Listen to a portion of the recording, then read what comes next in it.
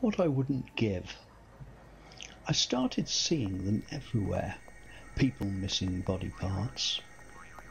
I don't like what she's done with her, a friend remarked, waving a gesture of irritation toward the right side of her face. I completed. Yes, the gap, the stitches through the lid. Yes, it's too busy. Later that day, my mother modelled a new dress, a little twirl for me, and I pointed out that her right sleeve was empty. "Oh, that," she said, leaning toward the mirror to inspect her makeup. Then on the streets, more people. People with no hands, no teeth, people with holes through their chests right where their hearts should be. One fellow had even lost his head.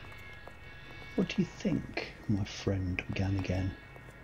"I don't know," I said, "but what I wouldn't give to find out."